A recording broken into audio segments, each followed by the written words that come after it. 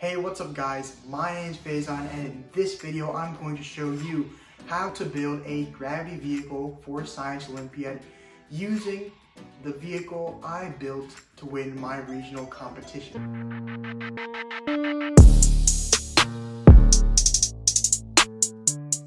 Before we continue into the video, please be sure to like the video, comment down below, and subscribe to the channel because I post videos every Tuesday, Thursday, and Saturday that cover topics just like this one here to help you build better devices for all types of science competitions.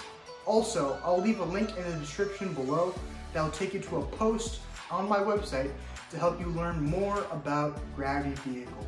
Alright guys, before I tell you how exactly my car works, I'm going to give you a quick and brief overview of how I designed my car and what I used to build it.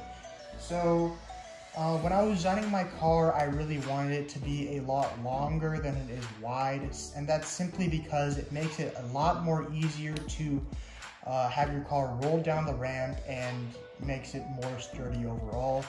And I believe the entire length of my car from one end of the wheel to the other end of the wheel is roughly 70 centimeters, and the horizontal distance is I believe 20 centimeters. Now you may be wondering, well, what are these little metal pieces right here and right here? Well, those two pieces are aluminum L-beams, and the reason I used them compared to wood or any other metal type material is because aluminum L-beams, especially the thickest I use, which are 1/8 inch, those are pretty sturdy and they're not really going to bend, and they're also pretty lightweight, so that allows you to manipulate the center of gravity pretty well. And you can see here I have this 1 kilogram block right here, and that's largely possible because the frame of my device is pretty light in comparison to this 1 kilogram block.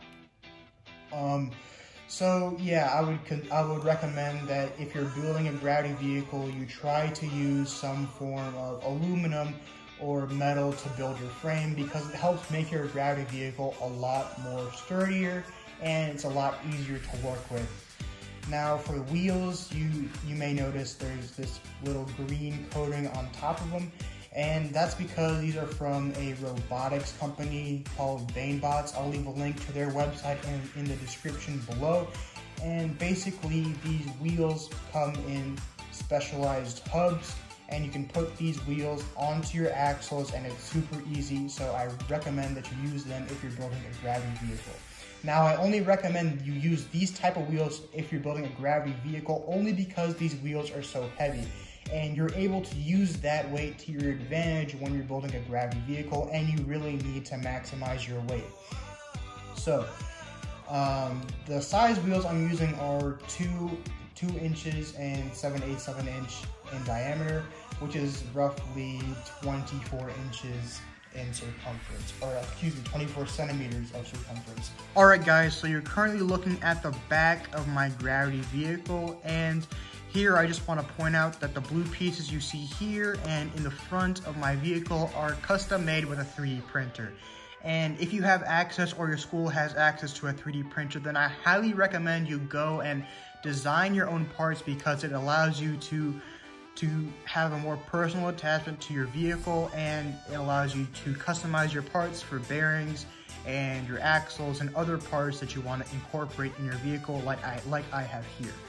And here you also see this little black axle, and that's a carbon fiber rod. Now, you don't have to use a carbon fiber rod when you're building a gravity vehicle. I just chose to because it allows me to make the entire frame and axles of my vehicle a lot lighter, and that reduces rotational inertia and allows me to better manipulate the center of gravity of my vehicle. Also, you can see that the wheels are pretty close to the axle, and that's because when your vehicle is super heavy, it tends to bend the axles depending on how far away your axles are from the center of the vehicle. So keeping the axles pretty close to the frame allows that axle to stay straight and not bend. Alright guys, so you're currently looking at the front of my gravity vehicle, And here you'll also see that I have this little blue piece right here, and that's also a custom-made piece. And I custom made it to make a little holder for the dowel rod, and also to put custom-made holdings for the bearings I'm using for my vehicle. And now when you're looking at the front compared to the back, you see this gray axle, and that axle is actually a threaded rod.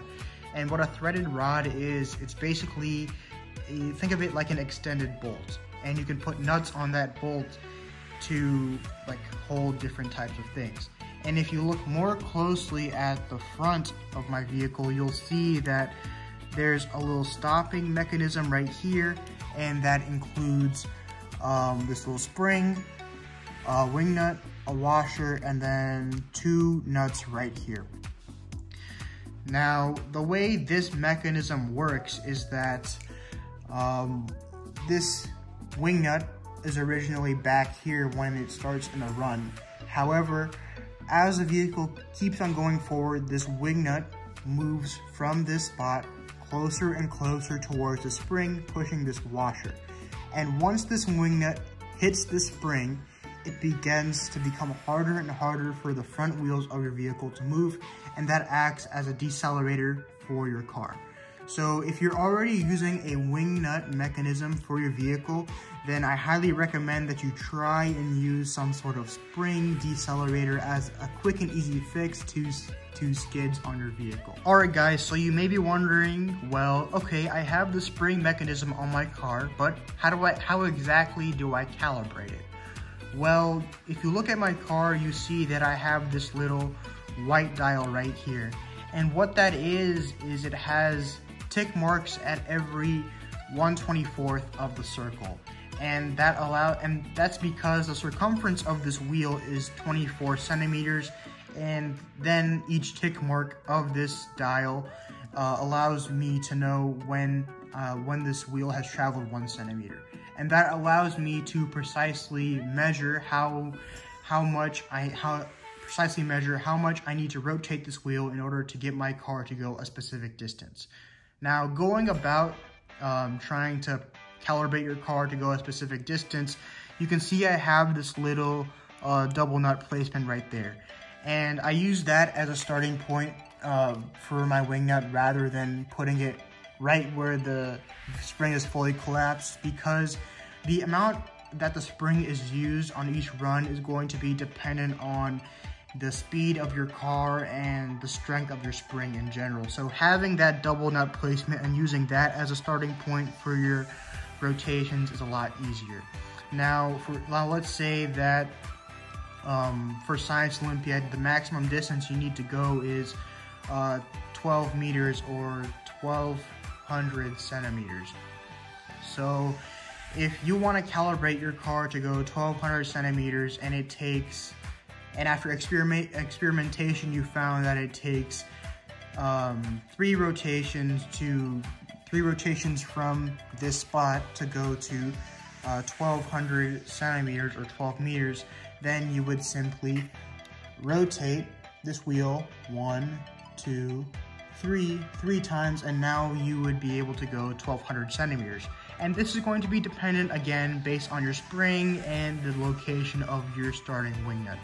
Now, if you want to just use simple math and calculate the distance you want to travel, and you're not starting with this type of mechanism and just starting from where this wing nut will always come to a stop, then all you need to do is take the total distance, and for example, let's say that's 1,200 centimeters, and you divide that by the circumference of the wheel, and that's 24, and that will help you find the number of rotations you need to put on this wheel in order to find out how many rotations you need to put on this wheel in order to get to that specified distance. Alright guys, if you enjoyed the video, please be sure to leave a like on the video, drop a comment down below telling me what you thought about the video and any other questions you have, and subscribe to the channel and turn on the notification bell, because I post videos every Tuesday, Thursday, and Saturday that help you build the best devices for all types of science competitions. And you can follow me on social media, links are on the screen right now. And I'll also leave a link in the description below to take you to one of my posts that will help you learn more about Gravity Vehicle as a whole. And that's all for today, guys. Stay unfazed.